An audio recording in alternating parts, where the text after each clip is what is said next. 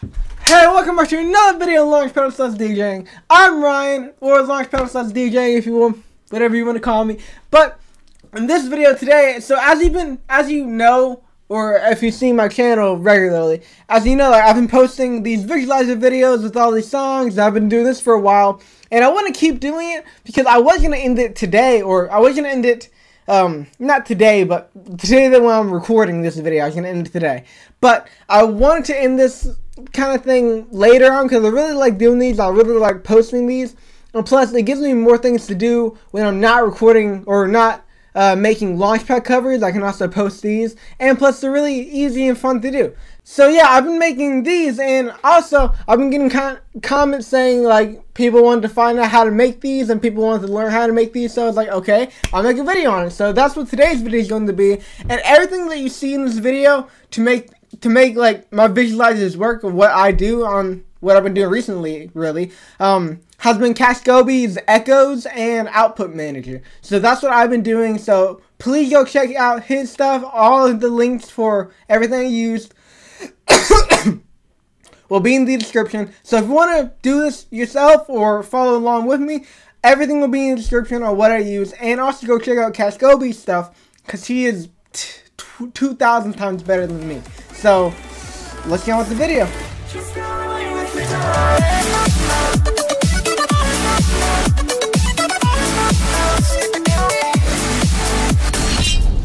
Alright, so I just opened up Ableton Live 10 Suite is what I've been using for my visualizers. Usually what I use for my Launchpad covers is Ableton Live 10 Lite. So I've been using the Lite version for my covers, and Ableton Live 10 Suite for my visualizers. But anyway, so right now we have the software loaded up. Let's tab it to get it to this main interface. And as you can see, there's 4 different effects, or there's 4 different categories. There's 2 MIDIs and 2 audios. You only need 1 MIDI and 1 audio for what we're going to do right now. So we can delete one of the MIDIs and one of the audios. And now that we have that done, the first thing we really want to do is start working on like the audio portion. So like what song you're going to use, and putting the right echo receivers and echo managers and things like that into the audio file. So let's get on with that. So the song that I'll be using for this little example that I'll be doing in this video is Cave Town Fool, which is it's like starts off slow, but then it has a nice little beat drop. So like it starts off this, or I'm just a fool to keep on chasing after nothing great. And then once it gets to like the beat drop area, I don't know where it is exactly, it gives me like a nice little cool beat. So I kind of like how that is. And now what we want to do is get the file wherever you store your files, or wherever you get your music from, and wherever your downloads are. Okay, now that you add it to Ableton, you want to add it to the audio track that you have in the Ableton interface right now. So let's see how that's going. Alright, so it's loaded up. Make sure the BPM is at the right BPM. So the song BPM for this song is 120, and the BPM for Ableton is 120. So you want to keep that especially the same, because then your visualizer will look different, it will sound different, and you just don't want that to happen. And you want to have a clean song and a clean visualizer. So, and then also I'll be explaining on how to do a clean visualizer and things like that. So let's get on to it. Okay, so I'm going to take these headphones off because 1, they look kind of stupid on me, and 2, I just don't need them for this next portion. Again, your preferences are different than mine, so you may be able to use your headphones on Ableton, but I don't really like using my headphones on Ableton. Anyway, so let's get started on adding the effects, or adding the echo onto the audio. So first, what you want to do is load up your files. So what I have for mine, I have a little folder called Ableton Plugins, and I have the folder inside for echo. And what you want to do for the audio is the echo version 1.0.1, the regular, not the receiver one. I don't know, the input, the transmitter, the whatever you want to call it, just not the receiver. You don't want to put that one. The receiver will go into the MIDI, and that receiver will control the light effects. So the receiver is the one who's collecting the audio and then turning it into visual data. Anyway, so we'll get on with that next in the next portion of this video. So first, with the audio, what you want to do is, I can see when I play the music, it is going into it's reading it, and you can see the audio levels and the input gain going up. And also on the bottom here, under like the frequency threshold meter, you can look under it, and then you can see like that's more like the low ends of the song. So that's why there's not really much right now. But if I were to go like more into the song and then play it, you can see like with more bass, you'll get that bottom. So if you want like a big bass in your visualizer, then you adjust that bottom. If you want like a tall, like really impacting visualizer effect, you put both the input gain and the bass gain up, or just I don't know what you would call the bottom, but anyway, I'm gonna call that little bottom section the bass gain for right now. So whatever that's gonna be, I'm sorry I have the music playing when I was talking, but whatever you want to call that, I'm gonna call it the bass gain. But again, this is up to your preferences also. So okay, so now what you want to do is open up your Ableton plugin file. Again, the same one for me is my Ableton plugin file, but you want to open up the echo and then grab the echo receiver and put that in the MIDI. So you want to add in the MIDI because what the MIDI is going to do is for like the lighting effect. So you can adjust like the color, you can adjust the angle of it, you can adjust the like position of it, you can adjust the center or default, which I'll get into in a minute. Just the MIDI is where you control the lights, and the and the audio, of course, is where you control the audio. So we can get that file out of the way, which I'm gonna close these out now. So let's open up to the MIDI, and then as you can see right here, you have your little interface as the echo receiver on it. And like I was saying, so you can go default, centered, and I'll go more in depth into that stuff in a minute. Just what I want to do is right now get connected to a Launchpad. So if you have a Launchpad right now, and if you're following along, I'll go get that right now. So I'm gonna go get mine right now. Okay, so I just grabbed my other two Launchpads because I do have three, and the videos I have been posting are with three. But right now, I'll show you the setup for just one Launchpad if you only have one. So what you want to do is get your Launchpad, plug that in, make sure it's on, make sure it's all connected, do the whole shebang like you have to do to get it connected to yours. And once it's connected, you can now go into your MIDI input or your MIDI output, and then select your Launchpad, select channel 6. Depending on which Launchpad you have, unless you're using the Mini or the S. So right now, put that in. So as you see right now, already we already have an effect going on the visualizer.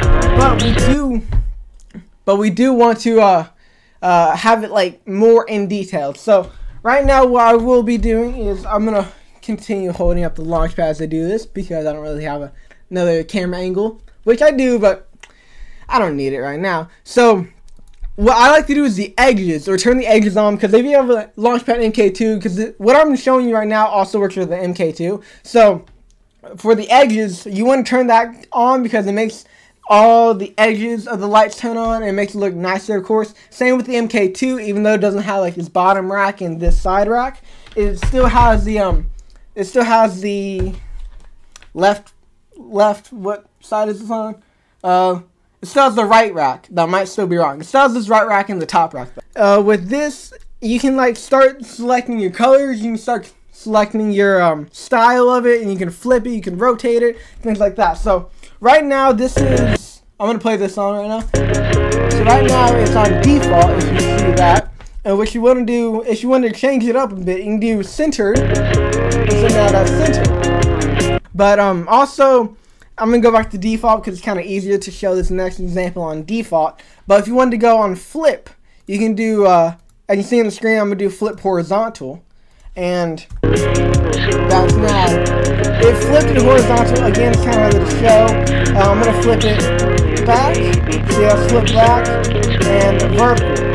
So you can just mess with that stuff around on there. If you wanted to do it like in different orientations, because soon I will be posting like different orientation typed visualizers, so you'll see some more examples of that in the future. But I'm going to switch it back to none. Same with rotation. So if you look at my screen right there on the bottom, you can rotate it 90. So automatically in default, it's going to start from the bottom.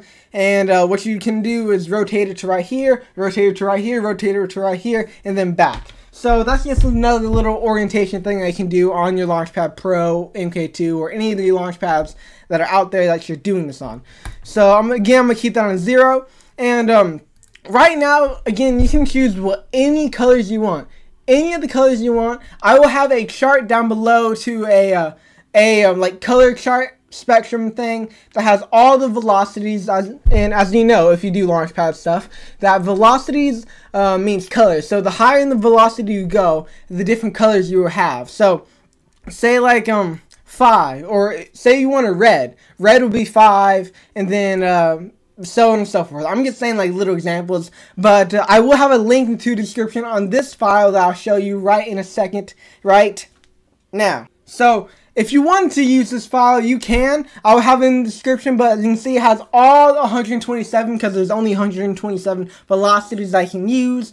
But it has all the colors on it with all the numbers, so it's easy to use and it's really fun. So if you want to use this, again, it will be in the link in the description, and feel free. Go ahead and close that out if you already know what colors you want to do. So I'm going to do a quick time lapse and choose my colors and do however I want to do it. So timeless mode now.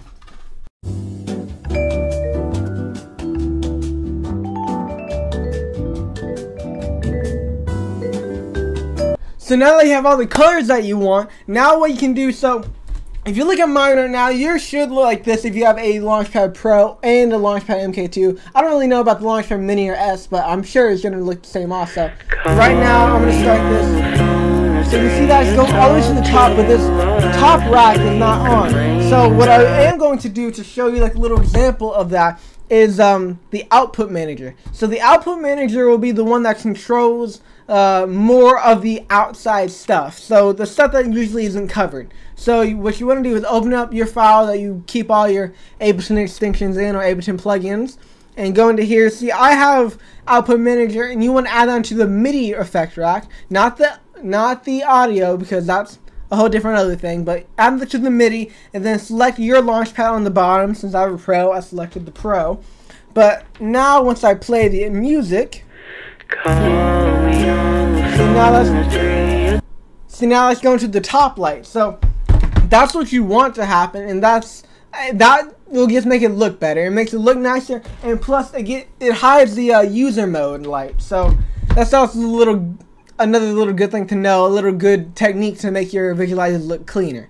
So anyway, now you can start on kind of like tweaking and making things more fine-tuned, and adding 2 more launch pads that I use. So like I use 3, and this will also work on 2. So if you have 2 and want to do this, this will work the same way, but I will use 3, and I'll use 3 as the example. But really, so what I do, if you notice, I do 2, and then on the outside one, I copy and pasted it onto the other outside one, and then just flip it. So those 2 are doing copies, and then the middle one's doing the vocals. So like the outside's the bass, and the middle's the vocals, and so on and so forth. So what you want to do and get started, because I almost messed up my sentence because I'm reading my teleprompter. But what you want to do is grab your little Launchpad. So let's do that real quick. Okay, so as you can see, I have my other 2 Launchpad MK2s now.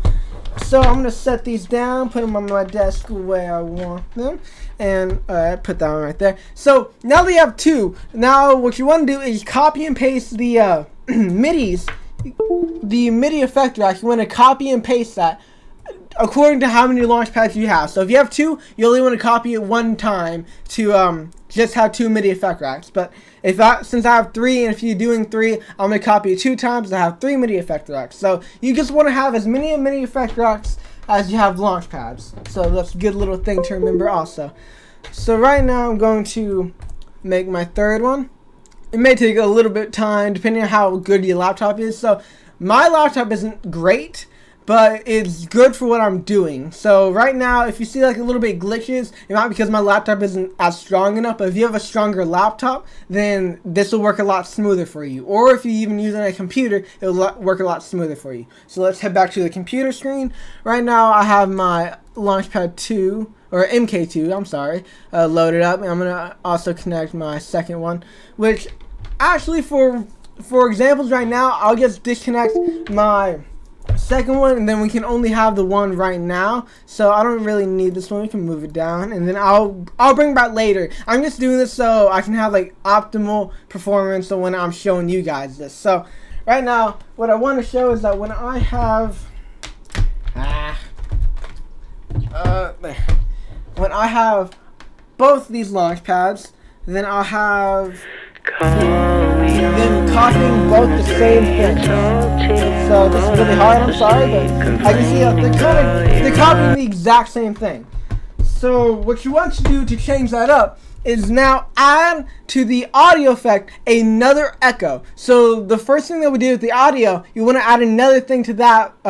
So like with me, I'm going to open up my folder that I have, my Ableton plugins, and then open up my file that I have for my echo, and then the echo version 1.0.1, not the receiver, but the other one from the receiver. You want to add another one to that. So right here, and you see that I have both the echoes open. So what you want to do is look down and look at the little ones on top. As you can select the little ones, so those are your identification numbers. So those are saying like echo 1 is going to, if you open up your MIDI, it goes to echo 1 receiver 1. So if you change that to 2, you can change it to 2 or however many launch pads you want to control individually. So these are just saying that you're controlling these individually. So you want to go to your second MIDI effector. I can change that to 2 and click enter to confirm it. So now this outside one is now controlling my MK2, and number 1 is controlling my inside Launchpad Pro, because if you see my videos, like my Launchpad Pro is on the inside, and then I have the MK2 on the outside, and then I have my other one on the other side of the Launchpad Pro. So what you want to do is start off with the, I think, okay, it's kind of up to you after this point, because what you want to do is assign whatever Launchpad you want to be like your inside one or your outside one, or one that has like the most bass and one that has like the less bass. So you want to do that depending on how your preferences are. But so for my Launchpad Pro, it's going to be number 1, and for my MK2, it's going to be the second echo. So right now we can work on the Launchpad MK2, and that was going to be number 2 for me. But if you have it for number 1, you can do the same. So right now, let's go to echo receiver number 2, the second one. So the identification would say 2. And then also make sure that your MK2 or whatever your Launchpad or your second one is going to be. And so if you look on the top of the frequency threshold meter, you will see like band 1, and then it has a little drop down and it says band 2, band 3, band 4, so on and so forth till 8, because there's 8 bands. Since there's 8 buttons, each row is a band, or each column I should say is a band, and each one of these in each row will be one band. So like I believe it starts on this side, it goes band 1, band 2, band 3, band 4, band 5, so on and so forth till 8th. And what you want to do is now adjust it. So like if you want more bass on the MK2s, then you do that for the MK2s. And if you want more vocal for like your Launchpad Pro or your middle one, whatever that's going to be, you can have it for the middle. This is just letting you individually like tell your Launchpad, hey, have this bass on this one and vocals on this one, or if you want both, have both. So right now I'm going to load up a file that you guys can also use, which I have in the description for it, like a little mock-up file, but it will have all the band maximum frequencies. So if you wanted bass, you have bass on one. If you wanted vocals, you have vocals on the other one. So I'm going to load that up right now. Okay, so I have my Google Doc loaded up on all the max frequency numbers, which I'll have this also in the description. It'll just be a part of the description. It's not going to be like a file or a link or anything. But you'll see this in the description if you scroll down or look at it. And you can see for echo 1, it goes from 100 hertz to 20 hertz. I'm sorry, I cannot talk today. And for 2, it goes to 1.31 hertz to 20 hertz. So now what you want to do is have that file open, or have whatever you have to look at on there. But I'm going to use my phone to look at my docs. But also, we just hit 800 subscribers right now. So what I'm going to do is look at my 800 subscriber. His name is Killer Nation, so please go check him out. If you want to see his content. I don't know he posts, but I just saw this right now. I hit 800 subscribers. Thank you so much to everybody who subscribes and likes my channel. And if you want to see more of your favorite content, comment down below on what you like, and comment down below on your favorite song, and I will be doing your songs too, and I will be making like Launchpad covers to your songs and visualizers to your songs. So thank you so much to everybody. I cannot believe I made it to 800. I can't believe like how much I made it now, but to 800, that's insane. Just thank you so much. Anyway, let's get back to the video, which I'm going to reply to this comment real quick, so hang on.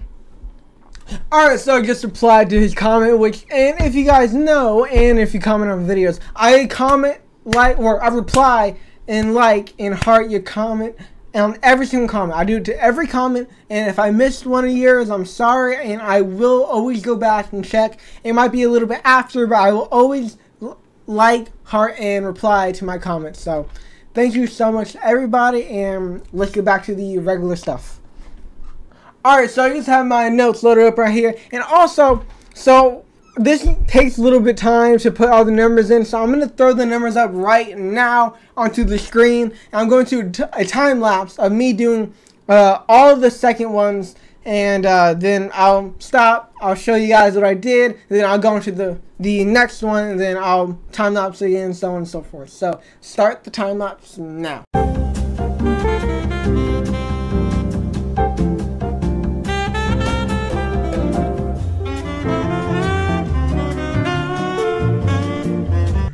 Okay, so now that I just finished putting in all the numbers, so as you can see on the screen still, these are all the numbers that I put in for band 1 through 8, and then also like the right amount of gigahertz. So I'm gonna grab the camera real quick, and so if you see my launch pads, then hang on, I'm sorry, I just zoomed in, and if you see this, two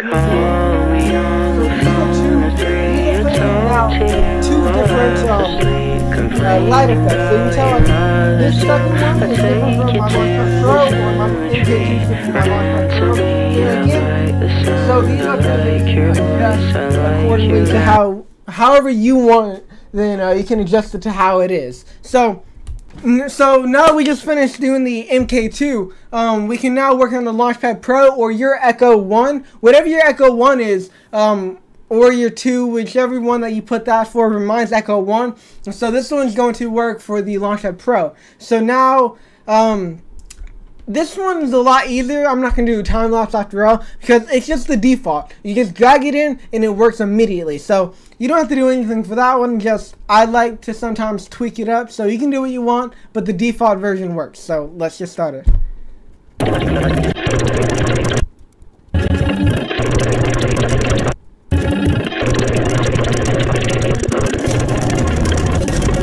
Okay, so what I did, if you were watching so I put the band 2 on 3.10. Again, this is going to be different for the songs, which that will work perfectly fine default. Just I like to tweak things up, and I put mine at 310 for the max frequency on band 2, and then also I adjusted the bass. So for this one, so it has more bass on this end, and like once it hits like the bass line, bam, then it goes up and does more with the bass, and it looks like more punchier, like I was saying in the beginning. So now that we have that one done, and now that we have our Launchpad Pro the way we want it, and our Launchpad MK2 on the way that we want it, now this will come into when you have 3. So right now I'm going to have my third one connect right now. Alright, so I just connected my third Launchpad right here, which I will show you right in a second.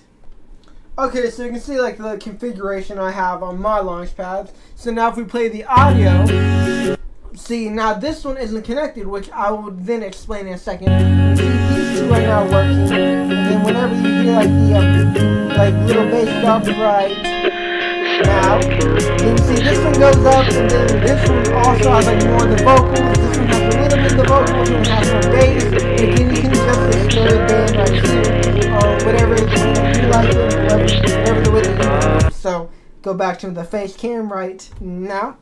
Okay, so now that we're back on the face cam and I'm back on the screen, now we can connect it to our third Launchpad, and if you have a second one, you're done. Like, if you only have two, and if you only have one, you could have stopped earlier. But right now, it's back to you have three. So if you want to do a triple Launchpad, so if you have like an outside one, or if you have the one on the outside, like for me, I have my MK2, both my MK2s on the outside is my Launchpad Pro on the inside. So you want to now select your outside MIDI effect rack and copy and paste that one. So now that you have that one copy and pasted, and this one, you now want to assign it to your other Launchpad, of course. So now your output is for the other Launchpad, and so now, since the other one is just copied from the one that you copied it from, it's going to be in like the same orientation. So you want to go and flip it back to the correct way as you just saw me, and I'll show you the final product.